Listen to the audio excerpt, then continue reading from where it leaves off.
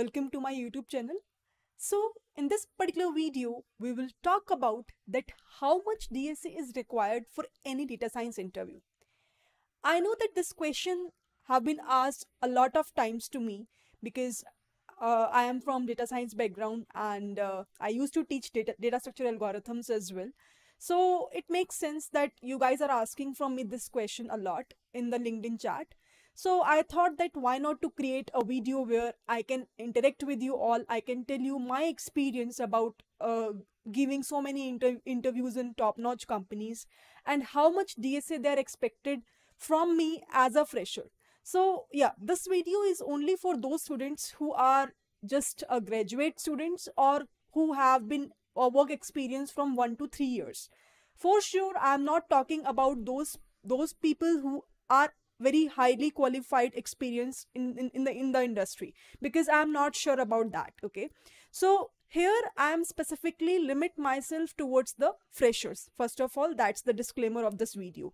So now talking about the DSA, basically what do you think? Why DSA is required and how DSA is helping in data science industry? Any answer? Any thoughts for that? You must know that DSA is basically nothing but a problem solving logic with the help of which we will be able to solve any problem. How efficient, how optimized code we are writing to solve any sort of problem, right? So basically, can I say that DSA is something where we are trying to solve any problem with the efficient time and space complexity? Now, if you are someone who don't know any idea about what is time complexity, what is space complexity, so how will you think about the optimization part of the code or any algorithm with respect to data science, right? So that is the very first thing why interviewers or why the companies are looking for DSA skill as well, apart from your data science projects or the skills that you have inside the data science part. Now, the second thing which I want to talk about in this video, that how much.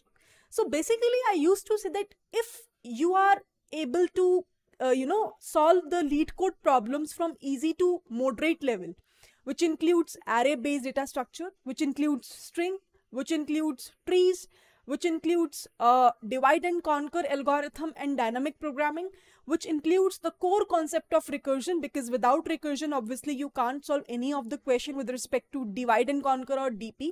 Recursion plays a very important role, so you should be good with that, right? The trees data structure, where majorly the focus is towards the binary search tree, the tree traversal algorithms. Then coming towards graph, the graph traversal algorithms like BFT and DFT, how basically those algorithms are helping in real life industry, real time applications are there.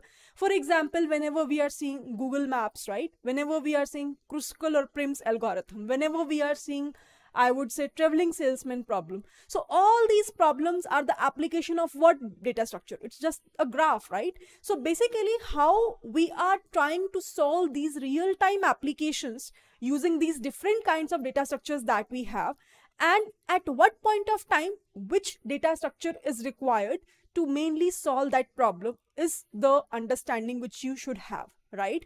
They're not expecting you to have a very advanced level concepts, like maybe skip list, maybe trie-based data structure, maybe segment trees. They're not expecting those things.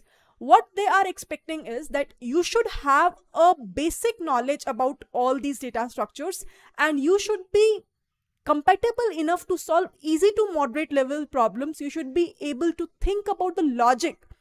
You know, in Google interview, whenever you will get a chance to give the interviews at Google, you will see that they just tell you that just write the pseudocode. They are not even ask you which programming language you are comfortable with.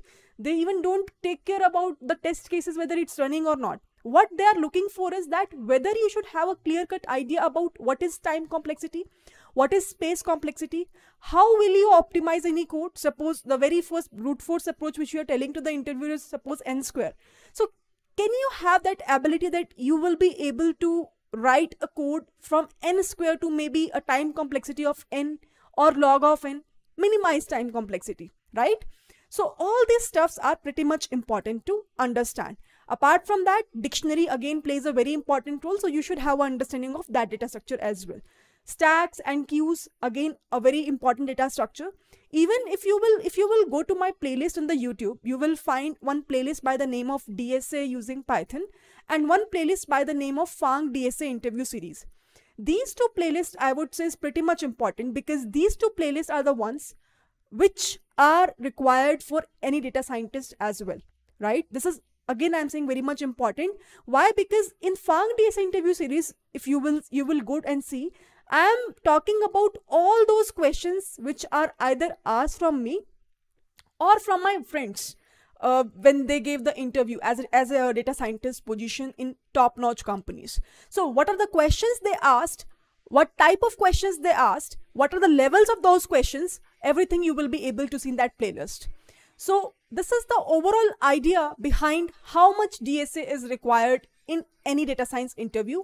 I hope that you really like it, and if still you have any sort of questions, do let me know in the comment section.